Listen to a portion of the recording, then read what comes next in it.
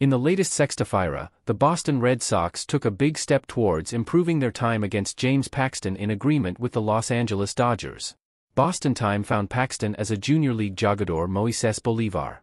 Paxton was soon to pick up the Dodgers after being designated for the second half of the season. At the same time, River Ryan was brought up from AAA and was ready to catch Clayton Kershaw once again. Fala, Prison do Baseball. Your new destiny for everything in the world of great leagues. I'm here to help you play with lots of information and diversity. Kershaw fez his estreia na temporada na quinta-feira contra o San Francisco Giants.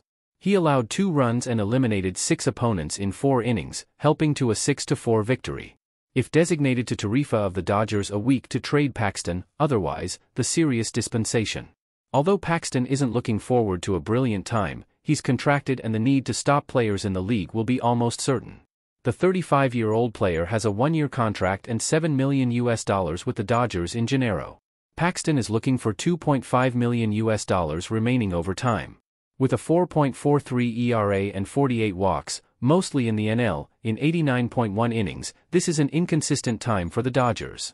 The Red Sox decide to invest in Paxton to strengthen the rotation after Tanner Houck and Cutter Crawford. Brian Bello, who endured a 6-year stretch in the offseason, was disappointed with a 5.27 ERA in 18 games. Nick Pivetta, with a 3.79 FIP and 102 strikeouts in 84 innings, showed some potential, but also allowed many home runs. Paxton says he's not too keen on the Red Sox and gives manager Alex Cora an option to reinforce our rotation for the past 2 months as a regular player.